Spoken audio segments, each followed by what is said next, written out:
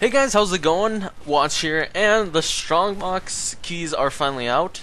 Yeah, something's weird with all the items. It just says item name and attribute or whatever.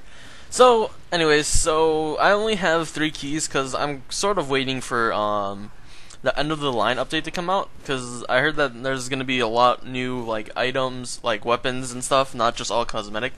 So I'm hoping, well, I just don't want to use all of it on the Strongbox because most of it is cosmetic, and I just wanted to, get some new weapons and stuff. Anyways, let's start this off. Alright, the first box, what's in it? Alright, there's no names on it, so I have no idea what it's called, but it looks like just some bullets on his, like, pocket side, I guess? Yeah, why not? Even though he has one across his chest. It's kinda weird. Anyways, next one.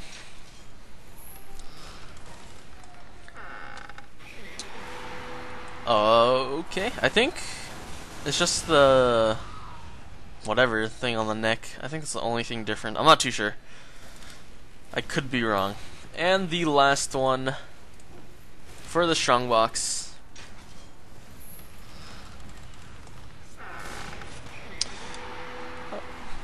I'm actually glad I got one of these because I currently need one more of this. So, okay, so I'm gonna move on to a video of me wearing this. So I'll be right back.